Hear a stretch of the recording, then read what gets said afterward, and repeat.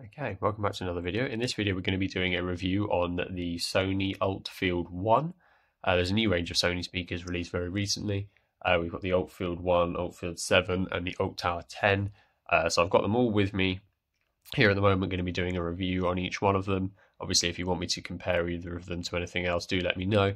But yeah, first up we've got the ULT Field 1 in front of us here. This retails for £120 straight off the Sony website at the moment. I'll take you through some of the specs, show you around it, we'll do a bit of a sound test, and I'll let you know what I think. So yeah, I mean, looks-wise, we've got this, firstly, obviously, you see this kind of strap, which is quite nice, decent quality as well. Kind of, you can be adjusted, or you can take it out to wrap it over something else. We've got the passive radiators on either side. Unfortunately, no lights on this unit, apart from the ULT button on top. So you've got, power, Bluetooth, standard kind of cool controls. And then the ULT button is very similar to the JBL Party Box bass boost feature, where it's got like 3 settings. So off, then you've got ULT 1 and ULT 2, which is, again, very similar to the settings, where the first one is kind of just lowers it, and the second one is trying to make it more punchy, which does tend to affect the audio quality a little bit. So I'm going to leave it on 1 for this video. Around the back here, we've got a USB-C input for charging. No aux or anything here, unfortunately. But yeah, otherwise, quite a nice, well-built speaker, like nice kind of rubbery sides, which is good for portability. As the name suggests, this is made for the field. But yeah, that does mean you can kind of drop it, throw it about a bit, and it will take what you throw at it, which is nice. We've got one woofer here, 83 by 42mm woofer, obviously with those passive radiators either side, and you've got one tweeter, 16mm tweeter. Frequency response range is 20 Hz to 20 kHz, which is very good, actually. The JBL kind of, alternatives don't tend to go as low as this does on the 20 Hz side. They tend to go 30 or 40.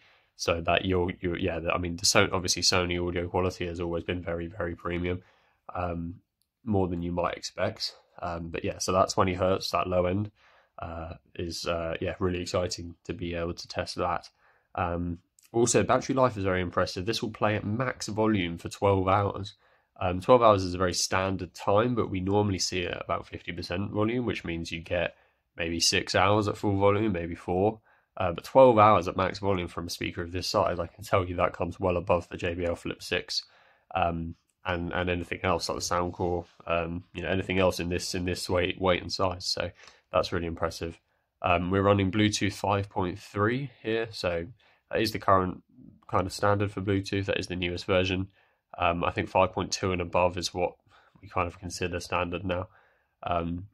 This weighs 650 grams, so nice and light, can just be kind of thrown in your bag. You probably won't even notice it's there. And it is IP67 waterproof rating, so yeah, we do have that cap on the back, that flap on the back there. So yeah, nice and rugged, nice design, nice materials. Overall, a really nice build. Specs are quite impressive as well. For £120, obviously direct competitor to the JBL Flip 6. I don't have one of those with me here, unfortunately, at the moment. I do have like a Flip 3 or 4. If you want me to compare it to that, let me know, although that obviously is, it might even be a 2 or 3. It's quite old and quite knackered, but yeah, I can tell you right now that before we even do the sound test that this is nicer sound quality than the JBL alternative. But we'll do the sound test anyway. We're playing royalty at 80% volume. Yeah, let me know what you think.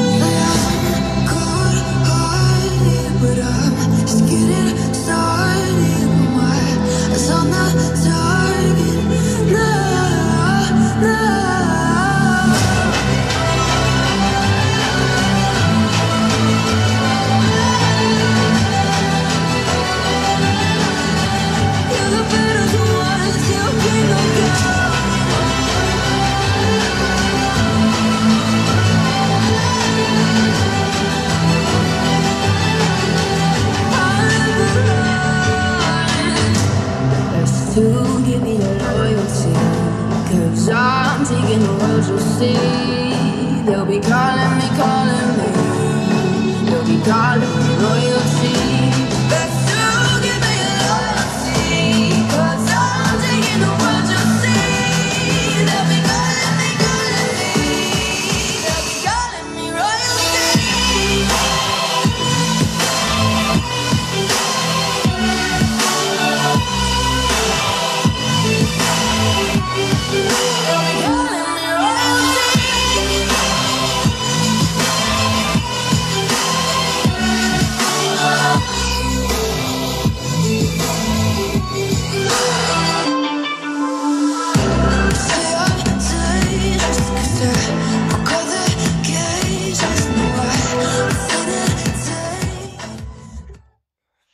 so yeah, sound test over. Yeah, like I said beforehand, I think this does. I know the JBL Flip 6 is a year or two old now, so they'll probably be updating that soon. But I think this does come above that with the better battery life, the better low end on the frequency response, and the better Bluetooth version. I think the bass is slightly stronger. The deep end is kind of definitely clearer, less distorted, less kind of crackly, and it scales up really well as well. Nice volume on this. Overall, it's a very, very good package. Probably one of the best portable speakers in this dimension and size at the moment. So yeah, if you're up for something, if you're looking for something new to kind of fall into this 120 odd pound market, something very portable, then you're looking at one of the best right here, definitely. Let me know if you've got any questions or anything you want me to compare it to or expand upon. But overall, very solid. Not much to say, really.